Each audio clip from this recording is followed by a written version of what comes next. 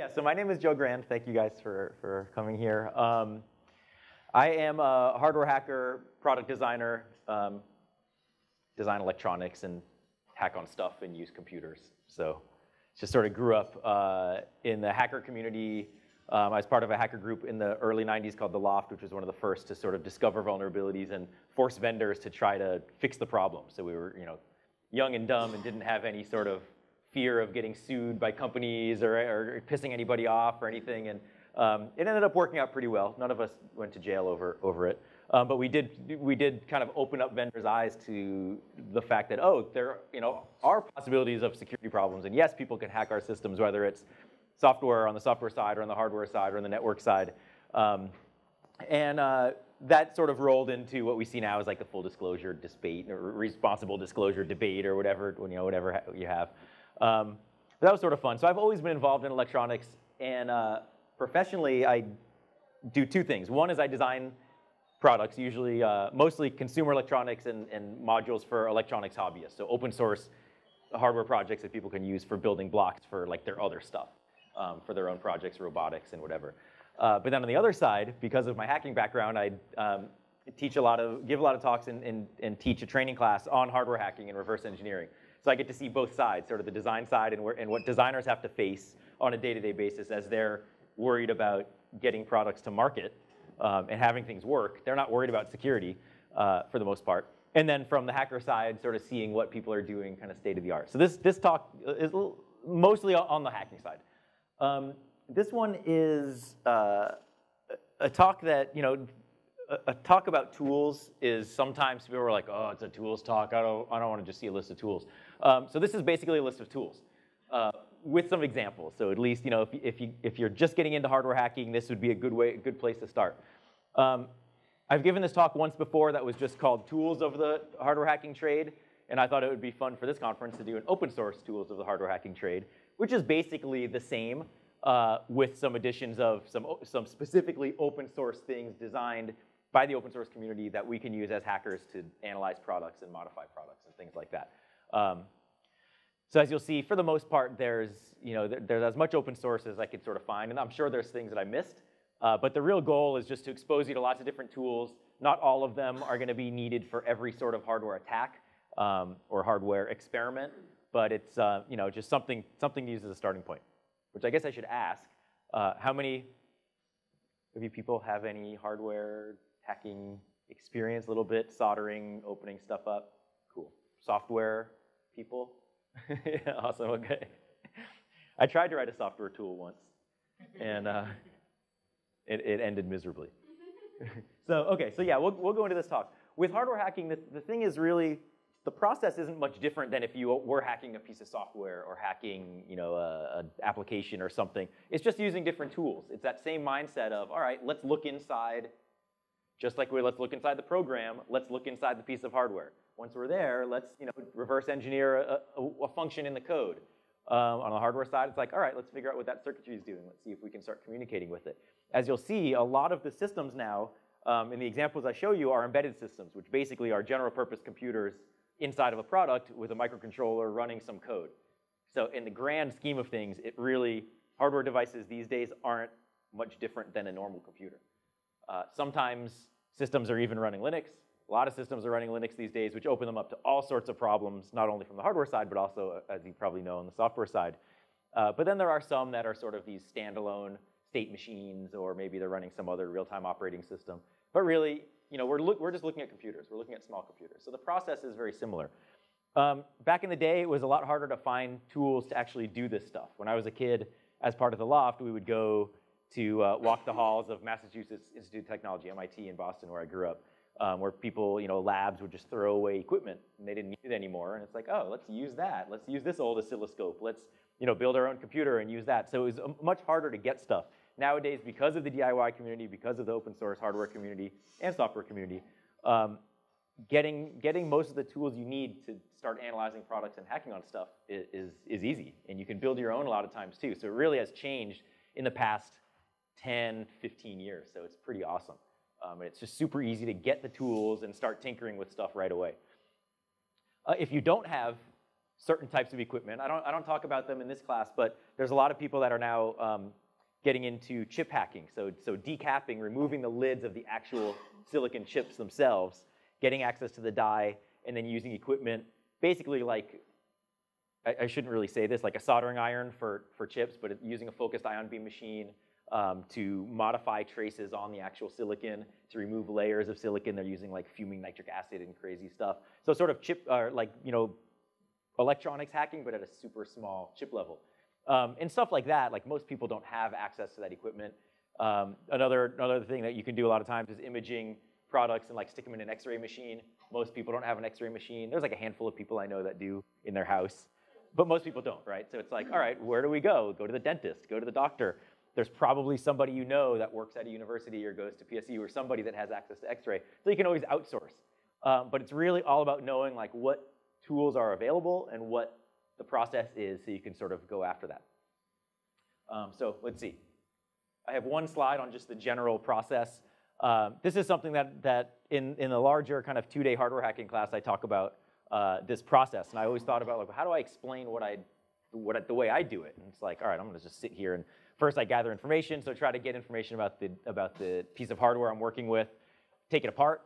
So that's one thing, is trying to figure out how to open it, find out where the interesting circuitry is, identify the components, put together a block diagram of where things go. Because from there, you can then say, okay, well, the microcontroller is talking to memory.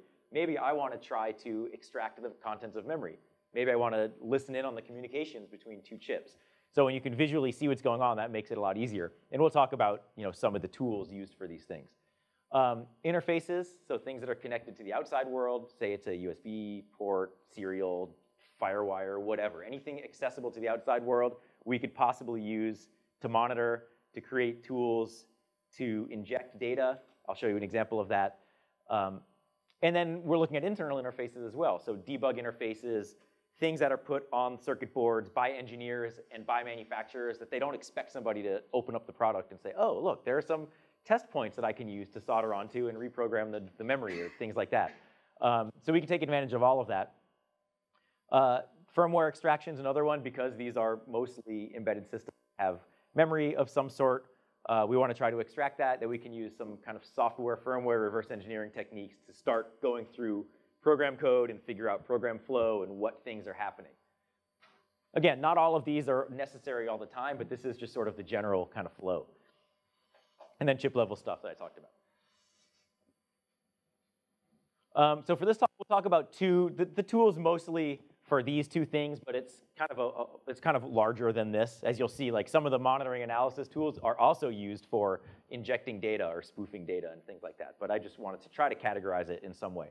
So we'll look at signal monitoring and analysis. So basically, like if we get access to an external interface or somewhere on the circuit board, what tools do we use to start listening in on communication? It's sort of like Wireshark on a network, right? It's that sort of thing, using those tools to get data, and then we have to usually take it a step further and try to figure out what that data actually means. And then manipulation and injection. So once we have an interface or we see something, try to put something into the system or cause the system to fail in some way that then will defeat security. And I have examples for most of the stuff, but not all. So I could talk about this stuff for days, but I had to cram it into 45 minutes, so we'll see. So yeah, the oscilloscope. Anyone used this oscilloscope before? Cool, yeah. So this is my favorite tool of all time. And what it basically does is gives you a visual view of what a signal is doing at a particular point in time. And I'll show you an example on the next slide of that. And this is basically what you start when you're probing a board or when you get access to a circuit board. One of the first things, at least that I do, is I'll visually look on the board and see if there's anything interesting like a connector or test points. But then I want to see what those signals actually are. And the oscilloscope is the best way to do it because it will, in real time, show you what a signal is doing. If it's a steady state signal, or if it's a square wave, or if it's some weird analog signal, or if it's like a audio output or whatever, we would see that. And that would give us a clue about what points on the circuit board are interesting to go to the next step. So there's some standalone ones. This is the one that I use, a very not open Agilent oscilloscope. And that's more of an engineering focus. And you'll see actually a lot of these tools are basically engineering tools that normal design engineers use that we can use as hackers. There's some PC-based ones. that there's more than this, but these are ones that I've used and that I kind of have some good faith in. PropScope is one made by a company called Parallax, who makes a lot of open source hardware and educational electronics and stuff. This one is sort of slow, but it's a good kind of hobbyist one to get into. The hardware is totally open source. It runs on a Propeller processor, which is their own processor that they made that's this crazy 8-core, multi-core kind of really fun processor that they also are the first company to fully open source that chip. So I think it's all either in VHDL or Verilog. You can take their source for that microcontroller, load it into an FPGA, and run it. So it truly is like the first open source chip. So that's sort of cool. USB, picoscope, not open, but there's, I wanted to leave them in here anyway. Some specifically open things, SCI Prime and SmartScope. These were, I think, Kickstarter projects. And then there's a whole list of other sort of stuff here. But the thing is, what I found with open source hardware, especially when you're working with critical tools like oscilloscope and logic analyzer, which I'll talk about next, you want to have tools that are actually good. And the problem with open source hardware a lot of times, especially for very difficult products like a scope or like a logic analyzer, is they're not really that good. So you sort of want to make sure that you invest in something that's going to actually not lie to you and capture the data that you need. So here's an example. One of the things, this is from some work I did a long time ago when I lived in San Francisco, was hacking their smart meter, their smart parking meter, where I first moved there and I said, hey, wait a second, parking meters, you put coins in and it adds time to the meter, but you could also buy a smart card of either a $20 or $50 value and put it in the meter. The meter would display the current balance of the card and then start deducting money from the card and adding time to the meter. And I'd never worked with smart cards before. I'd wanted to for a long time. And they're just not, smart cards just aren't as pervasive in the States as they are in Europe and other parts of the world. So I just never really had a good opportunity. And this was a perfect opportunity to start hacking on smart cards right outside my front door. It was perfect. So this one, what I ended up doing is I wanted to monitor the communication between the card and the parking meter. So this board actually had a socket for the card. Down at the bottom, there's a little smart card,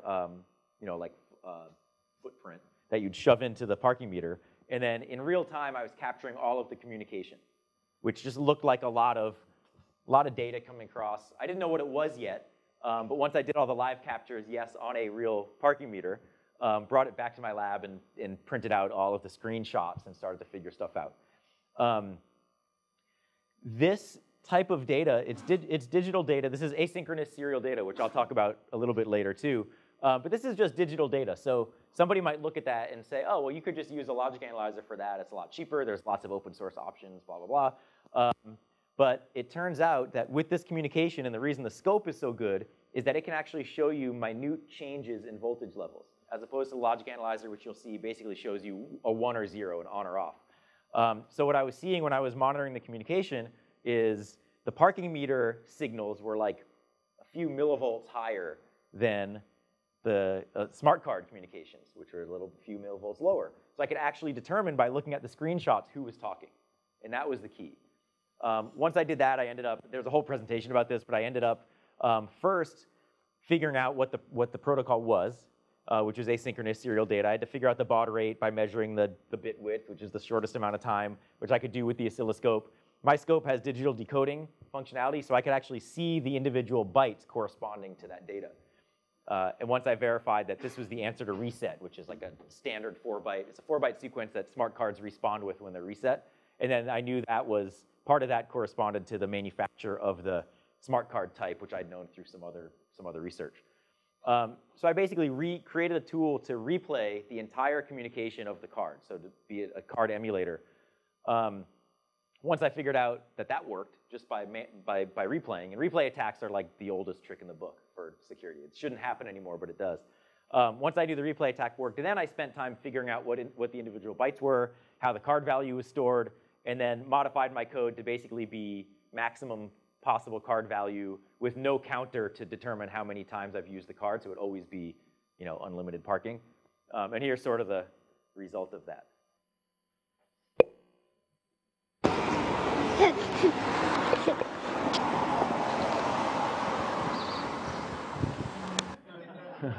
And so this was, 5 years ago or so. I'm holding my then 18-month-old son in one hand, camera in the other, and I'm like putting the smart card in the meter on the street. You can hear the cars going by. And the smart card, it turns out, this was a, oops. This card here, once I had the circuitry done, which used a microchip PIC 16F something or other, I went on like a satellite TV hacking website where I got that shim card from, and it turns out that satellite TV pirates have been using microchip PIC devices for a long time for defeating various satellite TV challenge response encryption methods, whatever. So I went and bought a bunch of the smart cards that actually had a PIC in them, and I could program my code onto one of these, and now I had my emulator on there. So it's totally cool. But then none of this would have happened without having access to the scope. Logic analyzer. Oh, by the way, if you have questions, just ask as we go, and then maybe we'll have time for questions at the end as well. So logic analyzer, like an oscilloscope, will let you visually see data, and it's basically designed to let you see lots of digital data. So a scope maybe goes up to 4 channels for the most part. Logic analyzers usually would be more than 4, 8, 16, 32, 76. They originally were designed, and they still are used for monitoring address and data buses and control lines and signals between a microcontroller and external peripherals, where you need lots of data lines to see all of the different stuff, or lots of inputs to see all the different stuff. But we're only looking, again, at ones and zeros, at highs and lows. So if a signal is above a certain threshold, it's going to be a high. If it's below a certain threshold, it's a 0.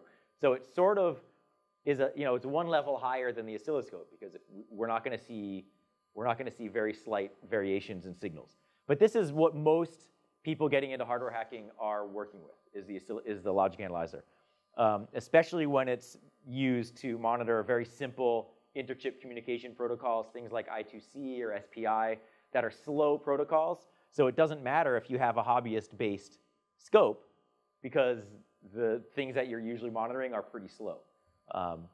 So you're good, you're good to go with something that doesn't cost $10,000. So there are, again, lots of standalone options, PC-based options. I have the Salier logic, which is not the hard.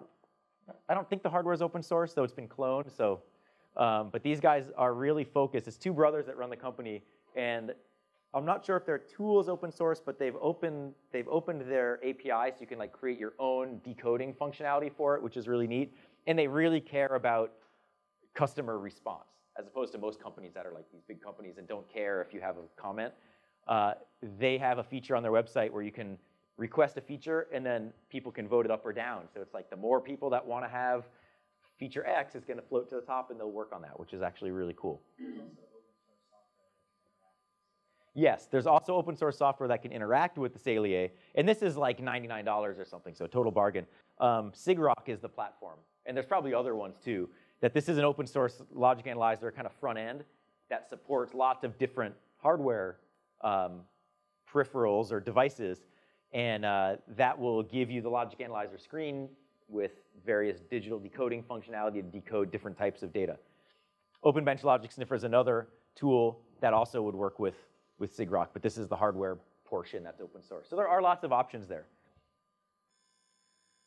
Here's a screenshot. This is like a demo screenshot from the Salier page, and this is showing just lots of different channels of lots of different types of digital signals. So SPI is a common interchip one, like I mentioned. One wire is for a single wire interface that makes it easy for certain types of devices. CAN is a controller area network used for car hacking and other things, but mostly car hacking, which I'll talk about. Can decode GPS data, asynchronous serial, and you can see the bytes above, so you can set up an actual protocol analyzer within there, or protocol decoder, I would say. And it will show you individual bytes. So you don't have to actually try to figure out what the highs and lows are, which makes it a lot easier. One little hack example with a logic analyzer. This is some work that Bunny Wang did back in 2002, but I just love the example for so many reasons. This was something he was working on hacking the original Xbox, and which was basically a PC with some additional security on top. There was like a hidden bootloader that needed a certain key to unlock that bootloader to let certain code run.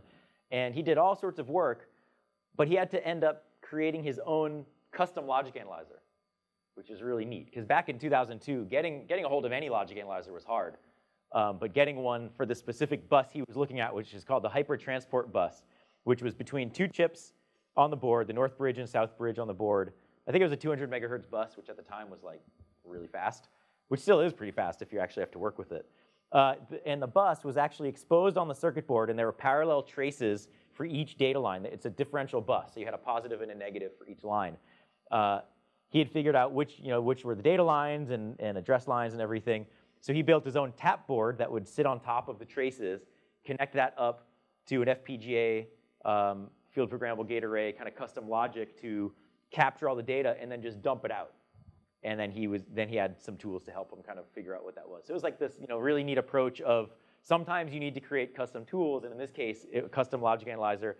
He found that the secret key was being transmitted across the bus in the clear, which is very common with hardware devices. Engineers don't think that somebody's going to actually do that, but they do. And so he got the key, and now he was able to load whatever code he wanted on the Xbox. That was sort of neat. Microsoft wasn't really happy with that at first. He wrote a book about it called Hacking the Xbox. That's now free. So if you go to that link, you can get a free copy of it. So taking it one level up is protocol analyzer. So instead of just seeing analog signals, instead of seeing ones and zeros, we want to see something even better, especially when we start dealing with USB interfaces, CAN bus, Ethernet, HDMI. It's sort of, when you're dealing with high-speed signals, logic analyzers aren't necessarily going to cut it. When you have something like USB that has all these layers of extra crap around it, and if you just want to see the data that's being sent between two devices, if you had anything at a lower level, it would be impossible.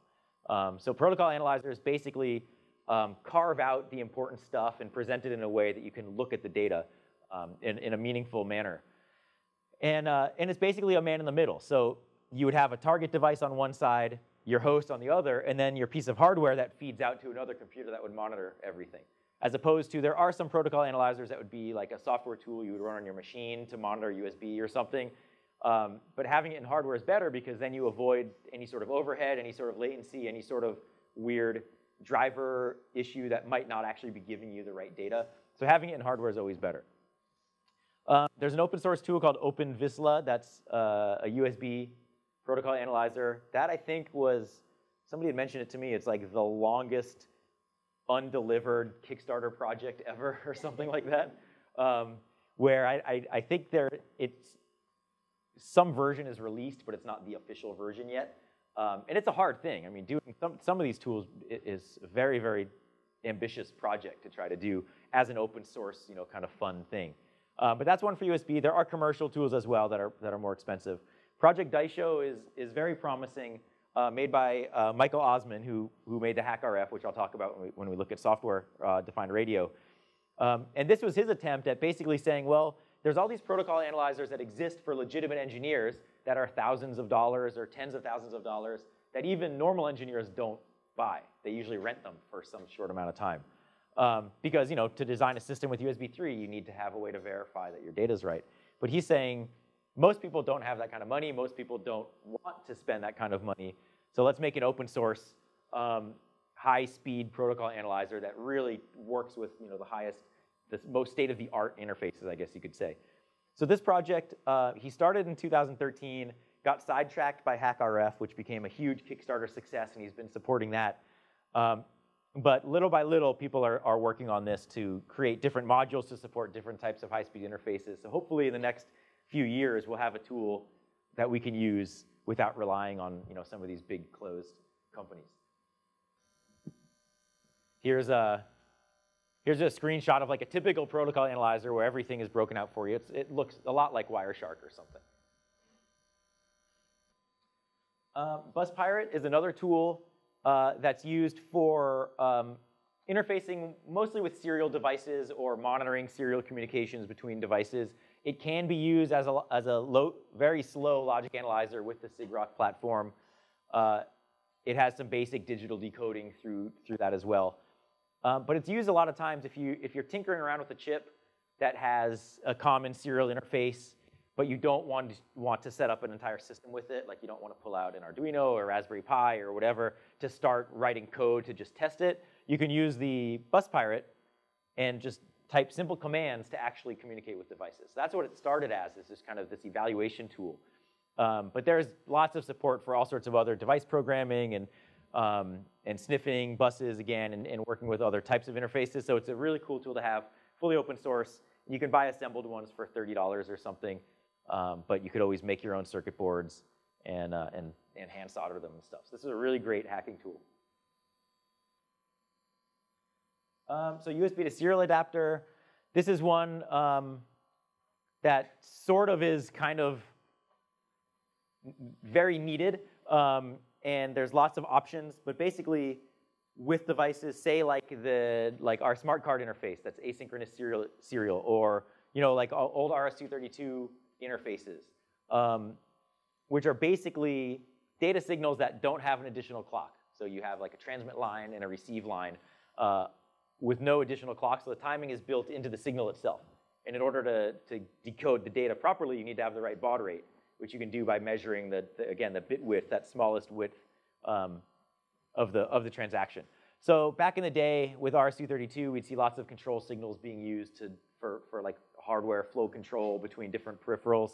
But now on systems, we're basically just looking for transmit and receive. And this is a very common thing on embedded systems, especially Linux-based embedded systems, where you typically need some way to administer the device. And engineers and manufacturers want to have physical access to the device so they can connect up with their computer and have root shell access, configure the device, test it, whatever they want to do. The problem for them, and the good thing for us, is that they never turn those interfaces off. And very rarely. Sometimes maybe they'll use a password or something, which there's other tricks to get by. But that interface usually remains on the board. So when we open up a circuit board, we look for these data interfaces, and then we need a way to connect to them. We might even decode the data on our logic analyzer first, but when we want to start actually communicating with the system, we need an interface that will help us do it. So USB to serial adapter. The FTDI FT232 is sort of the core chip that lots of people are using. There's other options as well. And that basically converts logic level 0 to 3 volt signals or whatever it is to a virtual COM port that you plug into your machine and run on whatever platform you want, whatever. There's drivers for all sorts of different platforms, and run your favorite terminal program or screen or whatever. And you can start communicating with the devices. It's very simple. I'll show you an example. If you're really interested about how bad it is, these guys, GTV hackers, which are now called exploiters, if you go to their website, they basically document all of these different devices that they've broken. And a lot of them are based on discovering a UART interface on the board, connecting up with a USB serial adapter, and changing some configuration or bypassing something and adding some, whatever it is. Now they have access to a device on your network, and they can do whatever they want because they have root access. And that's like a $5 tool, so really worth having. So this example, again, there's many. This was one where a student came up to me in one of my classes and said, hey, I have this device I've heard is running Linux. Can we try to find out if it, where the serial port is? I said, sure. So we went through the same process that I talked about at the beginning. We opened up the product, looked at the board, looked for interesting interfaces and connectors. A lot of times, if you have a serial port, you'll see transmit and receive, TX and RX, and then you'll also see power and ground, just as a 4-pin connector. Not always, but that's sort of what I was looking for on the board. And you see there's like a connector down here that was bigger, right next to some flash memory, so I figured that was a memory connector. There's some other ones over here near some whatever board that is, I don't know. But these really stood out, these 4 unpopulated connectors here right next to that main chip. And I was like, all right, that's sort of interesting. So I used my oscilloscope, and we power cycled the board every time we looked at a different pin. Because with Linux, as you know, when things power up, it's just like a dump of data, right? So that's what we were looking for. And through some trial and error, we found out which was the transmit pin from the chip, because we could see data coming across. We measured the bit width, figured out it was 115.2, and then just assumed that the other pin that wasn't power or ground was receive. We hooked up our USB to serial adapter, loaded our terminal program, and then we could power cycle the board and actually see data coming across. So this was like a bootloader, and then there was U-boot to uncompress the file system and load the file system and stuff. But we had root access at this point already. Because you can basically load, you can hit any key to stop auto boot, so you can get into this, stop auto boot, and now you have root access on a device, which is pretty cool. And from a hardware perspective, that's basically game over. That's when the software people start hacking on things. But getting root is, that's really good. What did you do with that setup? What was the code? I don't know what he wanted to do with it. I never asked him. Yeah, yeah. Yeah, I don't know what he wanted to do. Hey, once the yak is shaved. Yeah, that's right, yes. Someone else can deal with the hair, I guess. But yeah, it depends. Like if you wanted to, insert malware or use it as have it execute some other code, or maybe extract video streams, or I don't know what he wanted to do. But he had total control of the system at that point. So software-defined radio, we talked, about interfaces, physical interfaces on a board, like that we'd use an oscilloscope or logic analyzer for. There's also lots of devices now that are wireless, thanks to the crazy Internet of Things, and just lots of Bluetooth devices and lots of devices that are actually transmitting what we sort of call generic RF, which basically is taking data in to a radio transceiver, and the radio transceiver modulates it in some way, and it just is received by a receiver that demodulates it and uses the data. So it's a very kind of crude transmission form using RF, using radio, and we see that a lot in products. So using software-defined radio lets us start working with wireless systems in a very cool way. And this is basically where traditionally you'd have a radio that had all of the radio receive functionality and then all the decoding and demodulation and stuff in the hardware. But now, because computers are so powerful, you can have, you just need the RF front end in hardware, and then everything else can be done on the computer in software. There's a huge open source community around software-defined radio, and you can create your own radios for whatever system you're looking at, which is pretty wild. And HackRF is the main kind of open source hacker tool of choice. An example here is somebody was looking at this wireless home alarm system. And so if any of you have wireless home alarms, I don't, but I know I'm going to have to at some point, and I'm going to go through the same process. He was curious about what data is being sent by these devices. How is the system actually working? Is it really secure? And should I rely on it to protect my stuff? So he decided to go down that rabbit hole and see what happened. So he first used a tool called GQRX, which all of these tools I talk about here are actually open source. GQRX is one that's a good visualization tool that you can use with HackRF, and it's a receiver tool, so it can receive data. He had used that to figure out what frequency the signal was on, what modulation scheme was being used. I'll show you a picture on the next slide. Then he captured all that information, imported it into another visualization tool, and then used something called GNU Radio, which is an amazing tool set that you're basically dragging blocks and creating your own radio. You feed in just a raw radio signal, and you can filter the data, demodulate it with different schemes, because there's all sorts of different ways that a radio signal is kind of manipulated as it's sent over the air, and then turn it back into binary data and stuff. So he did this crazy project.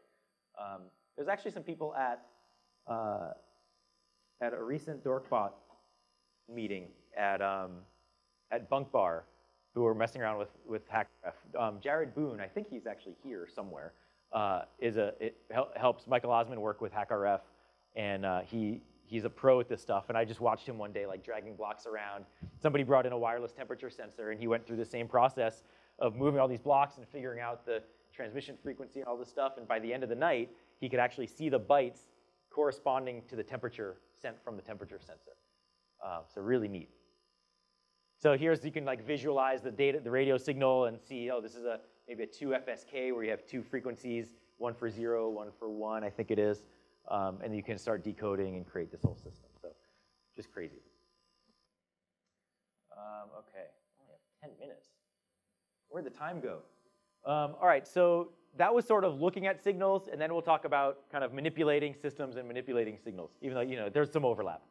So soldering iron, not traditionally open source, I guess, but sort of needed a lot of times for connecting things to boards. I did actually find an open source driver board that will take like a kind of a dumb soldering heating element and create like a temperature controlled soldering iron out of it, which is kind of neat. Some soldering accessories. that I like to use. Desoldering tools, things for cleaning up traces and sucking out solder, molten solder from holes. Chip Quick, again, not an open source thing, but I thought really cool, and I wanted to show a fun video of it, because a lot of people, when they open up circuit boards, a lot of components nowadays are called surface mount, where they're small and they're mounted on the surface of the board, on one side of the board, as opposed to older devices which are through-hole, which go through the board and you would solder them on the underside. So surface mount devices are a lot harder to work with, and it scares a lot of people away when they're starting to work with hardware. So this product called Chip Quick, which was just created by one guy in his house, and he goes around the country like demoing this stuff at trade shows. It's really cool. Helps you remove surface mount parts from boards. So if you do want to hack on something, you don't need a crazy rework station to do it. You can use a $15 tool and pull the part off, and I'll show you the video of it. And it basically is like a low melting point alloy, like solder, but a different composition than solder that will melt with the solder, and then lower the melting point of all of the solder on the board and make the part everything will stay molten longer to give you time to actually get the part off the board. So here's wish you could run this at double speed.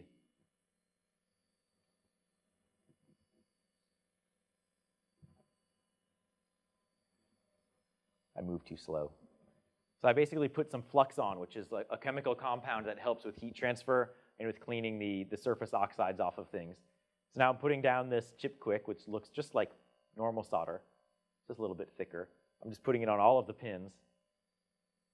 And everything is still molten, and it just pushed the part off. So it's pretty cool. And that's a 20-pin SSOP package, really fine pitch, really hard to work with normally. So rework stations are another way that you can remove parts and put parts on boards, reflow ovens and things like that. A lot of very expensive options. Some people remove parts with like a cooking skillet. There are lots of people now that have created these open source controllers to use with a standard toaster oven. So you'd buy a toaster oven, use this controller, and it will actually be a reflow oven that follows a certain reflow profile for the solder to let you solder parts on and also to heat up the board so you can like take components off, which is neat. Okay, other ways. I talked about memory, where we want to try to extract things from memory on these types of devices. So a device programmer is one way to do that. It's basically, general purpose device programmer is just a tool that can support lots of different memory devices. You put a piece of memory in. Maybe you have to take it off of the circuit board. Sometimes you can just tap right onto the lines on the board, put that into a programmer, run a tool, and it will just suck all of the contents out for you in a binary form that you would then need to go and figure out what to do with, which you'd usually disassemble it, or you'd look at a binary or something like that. And most memory is totally insecure, so there's lots of options. The ones I list here are standard commercial ones. This one company has this open API, so you can write your own chip algorithms if it doesn't support the chip you want. But there are lots of other projects, say if you encounter an Atmel AVR or a microchip PIC. Like there are open source projects that you can build a specific programmer for a specific chip. I just didn't list them because there's millions of them out there. Mostly don't use it, yeah. So there's a security bit on some devices that will prevent you from reading contents of data out, but most people don't use them. If they do, there's ways to defeat them, but that's like a totally different, usually chip level types of access. So this particular... Sorry? Is there a way to defeat a fuse? Yeah, if it's like a physically... Like the S5, I don't know if you're familiar with that. If it's physically blown on the device, then you can decap the chip, find the fuse, and repair it. But it's easier said than done. Yeah. Sometimes what people do is find another way to dump the memory of like loading a little program in if they can that's allowed access to the chip, because the bits usually prevent external access but not internal access from some other program running.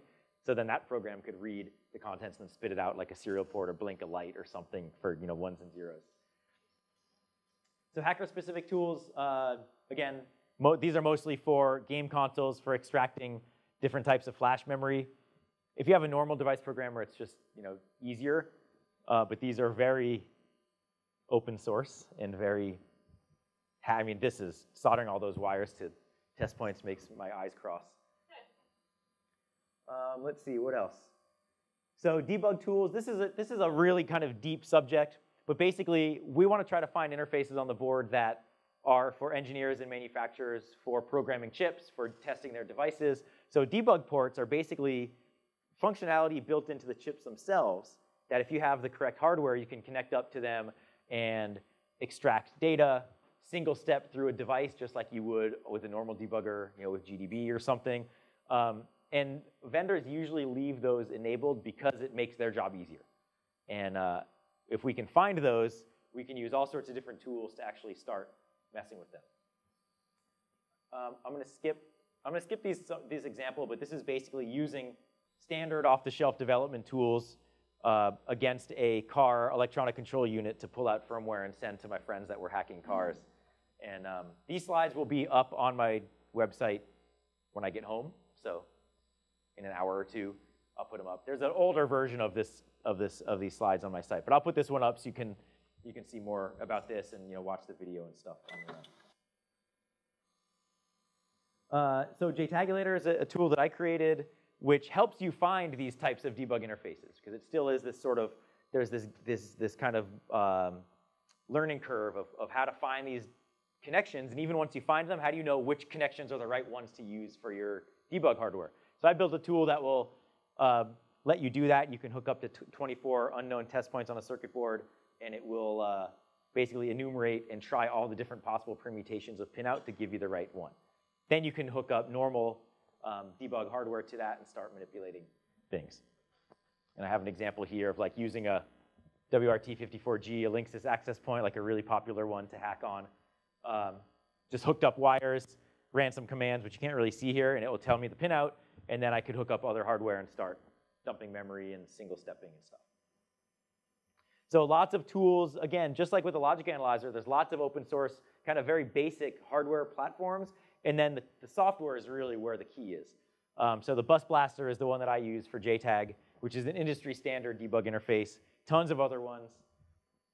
From the software side, usually people are using OpenOCD or URJTAG, both open source projects that basically once you have that pinout for, especially for JTAG interface, which is the most common, besides vendor-specific kind of proprietary interfaces that you would just use their standard development tools for. This one, OpenOCD will give you GDB functionality, GDB support for devices, so now you can single step, set registers, jump over code, modify things however you want, which is awesome. And then URJTAG, similar types of stuff, let you manipulate the device, extract memory and things. I have an example of a friend of mine who hacked an ATM, which I won't go into the details, but he had used JTAG as one of the first steps to connect up to the device. It was Windows CE, load explorer.exe into it using OpenOCD, basically having it boot and read explorer.exe from a thumb drive. Now he could browse the file system and found all sorts of problems and ended up being able to like send money out of the money slot and stuff. So yeah, you can check that out on your own. It was totally cool. The ATM vendor was pissed. He actually waited a year to release that talk so the vendor could fix the problems. There were so many problems with it. He could remotely update new firmware to the device. It was scary, yeah. So binwalk is a software tool that lets you analyze firmware. So once you do extract data contents from memory, you can run it through binwalk, which will help you take a guess at what architecture it is, if things are compressed or encrypted. It can carve out data chunks. You can do something like, the example here is, it will scan the image and tell you like, oh, this block from this address to this address is a GIF, or this is a bitmap, or this is whatever. And it can carve out all the individual pieces that you can then use for reverse engineering. And then some other software stuff, disassembly, once you have your binary, and you run it through binwalk, and you go, oh, that's a x86 architecture, or that's ARM. Then you need a way to look at program code and go down that path of kind of software hacks at that point. So IDA is the tool of choice, not open source. So there are now some options. Radar 2 I just learned about last week. I was at a conference in Montreal that is basically trying to provide a platform that's as good, if not better, than IDA. So people actually have a choice to not have to use IDA, and have an open source platform. Because if you give a talk about reverse engineering and you expect everybody paid $1,000 for that tool, like that's not really that great, right? People can't replicate your work if they have to pay $1,000 to even enter into it. So Radar 2, Capstone are some examples Let's see, yeah, I just have a few more pieces. GoodFet is sort of like the bus pirate, so another kind of very open, very cheap, so you can get one of these boards, build one yourself. That lets you interface with different types of devices. This actually lets you reprogram certain types of microcontrollers. So one example here is using a GoodFet as a device programmer to reprogram the firmware inside of this thing, which is the IME. It's like a little two-way pager designed for teenage girls a long time ago that failed miserably. But now it's like a great hacker tool. Has a ChipCon chip in it, which is like a wireless chip with an 8051 core. And Travis Goodspeed created the GoodFet and had a bunch of tools. And then Sammy Kamkar, who's a very cool hardware hacker, modified, added new code to basically have it be a universal garage door opener for wireless systems. Let's see, we have 3 more pieces. So Face Dancer, if you want to start manipulating USB drivers on a host, this basically can pretend to be any sort of USB device. So if you're looking at a product that expects you to plug a USB key into it, what if you're like, oh, what happens if I pretend to plug in a mouse or a camera or anything else? And you can even send incorrect USB data and try to have the drivers fail or have the system fail. And that's part of hardware hacking is like getting the system to behave in a way that it wasn't intended to, right? So if there's some error checking not done properly, we can take advantage of that. The Daten Kraka is an open source platform, sort of a generic platform to let you do all sorts of manipulation of systems, put together by some guys as I think it was Dimitri's part of his PhD project. They still have a lot of work to do on it, and they do teach some classes about how to use it. But it's for, basically serving as a tool to do a lot of the functions that we talked about.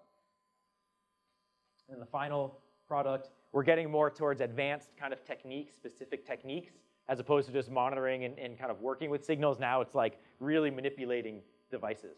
So the Chip Whisperer and now the Chip Whisperer Lite, put together by Colin O'Flynn as his PhD project. And he basically took a very complicated, complex process that was only really talked about in academia and moved it to the hacker community with this open source tool set, which basically takes advantage of something called side channel, which is the fact that electronic devices leak information unintentionally. So like during a cryptographic operation, he can measure the minute changes in power consumption and actually extract the cryptographic key that's being used for the operation. So that's been used across tons of smart cards. It's broken all sorts of systems using side channel. And so now he makes it easy for anybody to do it. And it can also do timing attacks and glitching attacks of basically forcing a system to like skip over an instruction or to operate incorrectly outside of its guaranteed parameters. So a very, very cool platform. There's a video here that you can watch on your own about glitching. So I guess kind of as a summary, I know that was a lot in 45 minutes, but sort of what now? If you haven't already, try to take a look at some of these tools and just start tinkering with things. Get pieces of hardware that people might be throwing out. A little free cycle action, get some of those, open it up, see what's going on, see if you can identify interesting connectors on the board, maybe get a bus pirate and start sniffing around and just experiment.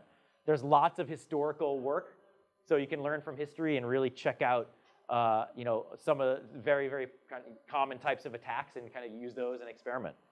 And if you're on the design side, then you can also use these tools to make sure your security is actually, what you promise to your customers. So that's it. Thank you. I guess that's 45 minutes. Do we have any time for questions? No, okay. Thank you.